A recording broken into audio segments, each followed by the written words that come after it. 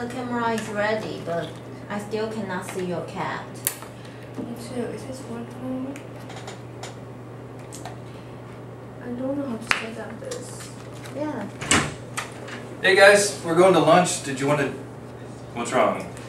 Well, I tried to set up an IP cam at home to see my cat, but it doesn't work. So just guys try to help me to see is anything wrong with my settings. Oh. Well, do you have a cloud router at home?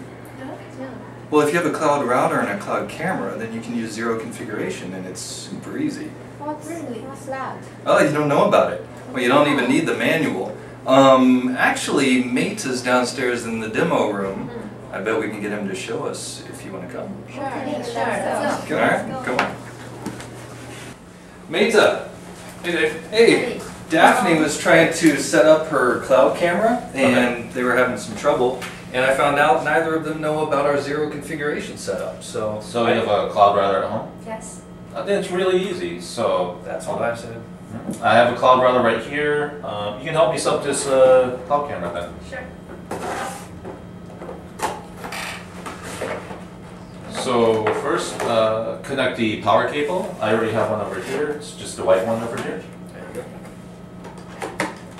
Connect the Ethernet cable.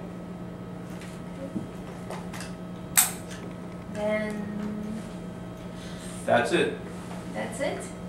Yeah. So basically what happens is the cloud router, since I've already registered this to my MyD-Link account, it's sending its settings to the cloud camera. So the cloud camera will automatically be detected and added to my account. And we'll see it pop up on my account at the bottom left in a bit. And see, there it just popped up. So it's automatically detected it. This is my account. So all I have to do is click on it. Yes, I do want to add this to my account.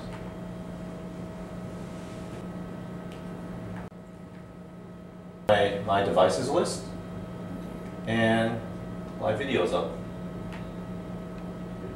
Cool. Oh. Wow. And there you go. There you So are. fast. See? Easy.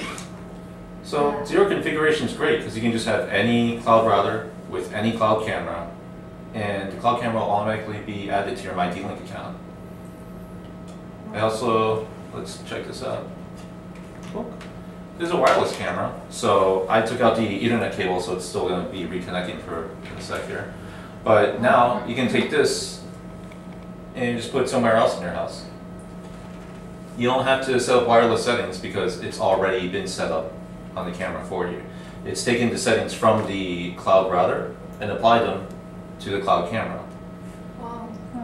So now we can just go ahead and say, even unplug this, put it somewhere else in your house, and it's ready to use. It's very cool. Yeah, very convenient. I can't wait to take it home to see my cat.